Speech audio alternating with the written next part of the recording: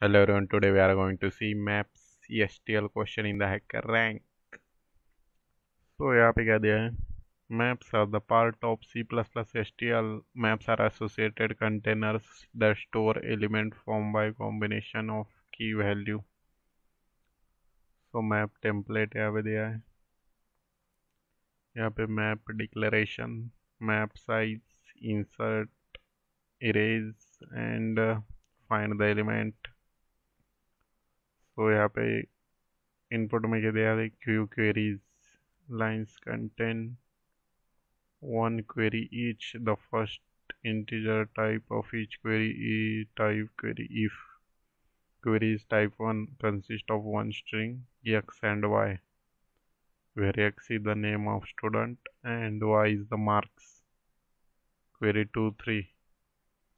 So अगर query 1 है तो add marks y to student whose name is x.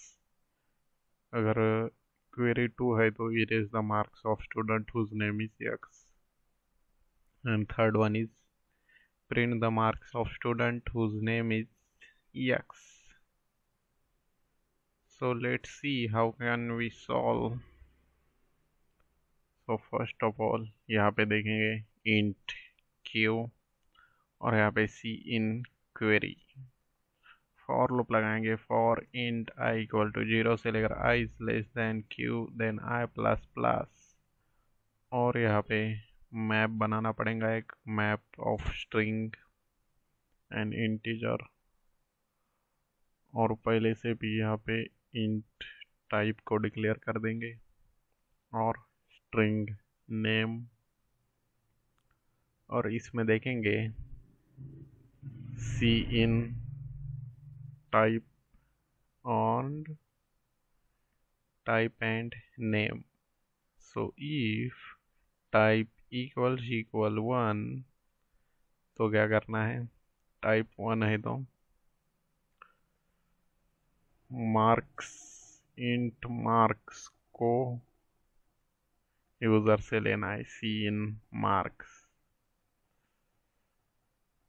और इस नेम के वैल्यू में ऐड करना है. So what will do, map का नाम यम और उसके नेम के इक्विवेलेंट ऐड कर देंगे plus equals marks.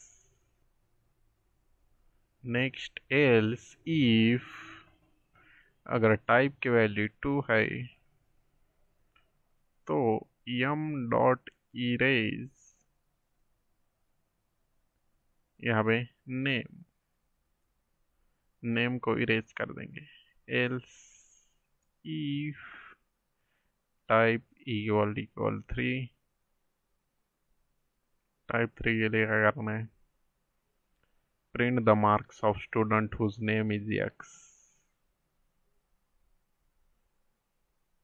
So type 3 C out Yama of name /n.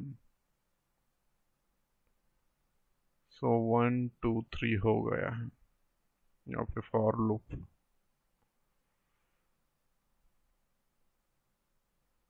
तो यहाँ पे क्वेरी 7, यहाँ पे क्वेरी की वैल्यू 7 हो जाएंगी. उसके बाद फर्स्ट ऑफ ऑल फर्स्ट जेस 20 मैप में ऐड होगा 1 के लिए yum name equal to marks. Second this will be added, then 3 के लिए जेस. सो जेस के मार्क्स लिखेंगे. जेस के मार्क्स 12 प्लस 18 30. सो इसलिए हमें यहाँ पे ऐड किया है, मार्क्स को ऐड करना है. And next what is 3jc, इसके marks 20. And third one is second one is जेस. सेकंड में क्या करना है? मार्क्स को ऐड करना है. Second one, what is second one? Erase करना है नेम।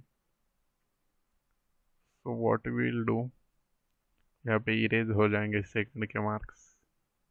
थर्ड जेस, अब यहाँ इसके मार्क्स इरेज हो गए, इसलिए वैल्यू यहाँ पे 0 आएगी। तो first of all first query थी तो हमें मार्क्स को ऐड करना था, नेम इस की के इक्विवेलेंट। नेक्स्ट में इस नेम के इक्विवेलेंट जो मार्क्स है वो इरेज करने थे, और थर्ड में नेम्स के इक्विवेलेंट मार्क्स प्रिंट करने थे। So now let's run the code. So run हो चुका है यहाँ पे, सबमिट द कोड। सो सारे टेस्ट केसेस सबमिट हो चुके हैं। सो in this we can use map.